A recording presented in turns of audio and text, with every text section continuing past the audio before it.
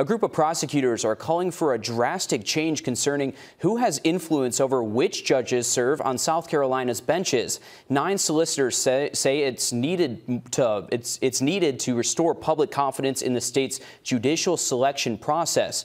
Our State House reporter Mary Green has the details. South Carolina is one of 2 states where the legislature elects judges. But first, judicial candidates have to appear before a screening panel.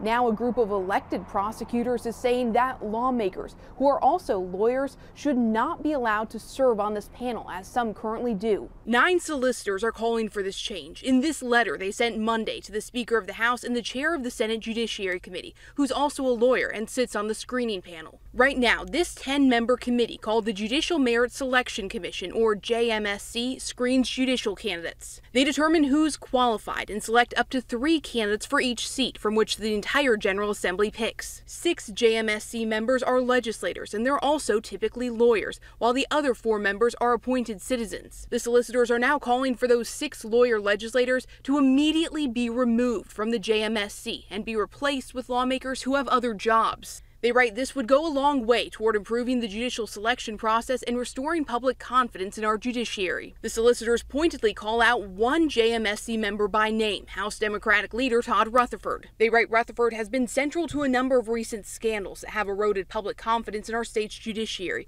and have created an appearance of undue influence derived from the considerable power granted by his role in the JMSC. Like his representation of a convicted murderer who was secretly granted an early release from prison this year, which Rutherford helped coordinate with a since-retired judge. Rutherford denies any impropriety. If they would like for the Speaker of the House to take me off of judicial merit selection, they should at least show where I've done something wrong.